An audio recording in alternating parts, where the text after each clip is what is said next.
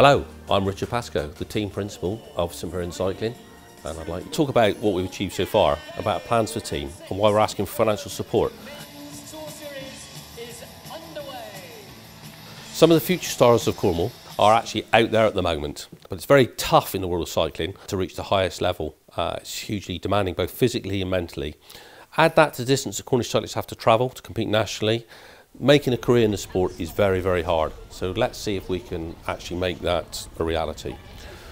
Saint Piran was set up 4 years ago as Cornwall's first and only elite level cycling team. Our mission is to provide talented Cornish cyclists with a route to the top while helping promote local cycling grassroots level up. At the top of the Saint Piran pyramid, the elite team gives the riders a chance to be part of a highly professional organisation, participating in races both home and abroad. And we want to make sure that local talented athletes no longer have to move away to forge a career in cycling. We also, very cheekily, harness the talents of non-Cornish riders, drawing on expertise from around the country to bring best practice home into the county. Saint Piran's elite team have already made its mark on the British road scene. We've competed in the HSB Road Series, National Circuit Series and National Championships. And last year we took a huge step with an invitation to compete in the prestigious OVO Energy Tour Series. That competition takes place in 8 different city centres across the country and features the cream of British cycling talent. The series received extensive TV coverage in the UK and in 100 other countries, and Saint Piran featured heavily throughout. Not only did we beat all the other elite category teams, but we finished ahead of the higher ranked continental teams that are on the circuit. And Steve Lampier won the points jersey.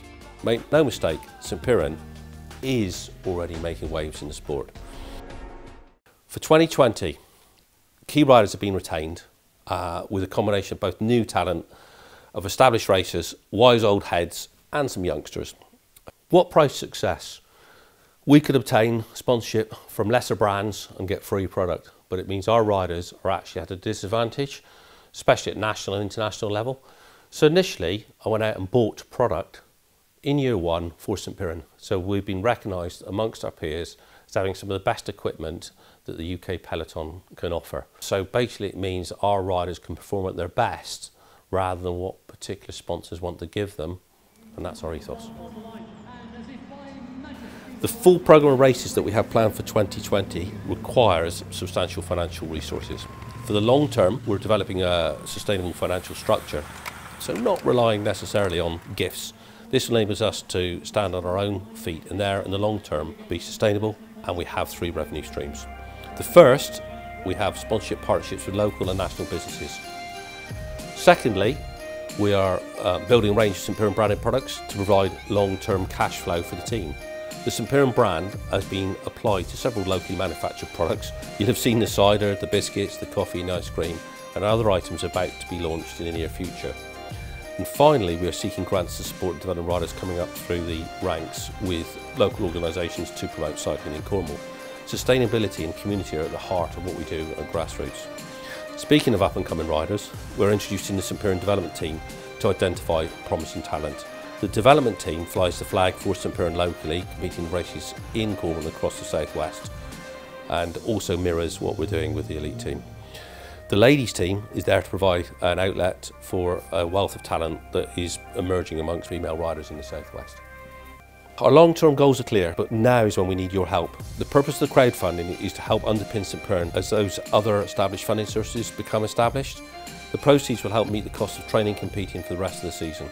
To be clear, nobody's sitting back and expecting success to be handed to them on a plate. Our riders fit the training and racing around the jobs they do to support themselves. They're far removed from the cliché of pampered professional sportsmen. They undertake trips of hundreds of miles each weekend to compete in top-level races, returning in the early hours of the morning, snatch few hours sleep before heading off to their day jobs. You won't find a more dedicated group of athletes anywhere. Your financial support will help put Cornwall even more firmly on the national cycling map, giving the Cornish people something we're proud of, but enabling the young people to fulfil their dreams. In return for that support, we have a range of rewards to say thank you, and perhaps more importantly that you become part of the Saint Piran family.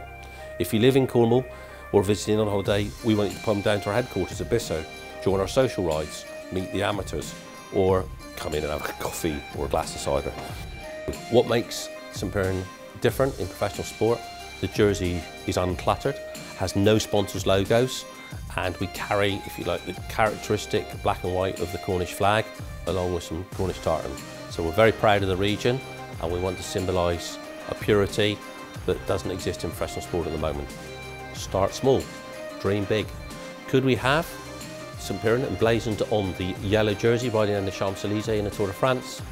Why not, with your help? In Cornwall, we're not frightened of big challenges, so we're asking you to come on board, be part of the journey, share our dreams. Thank you.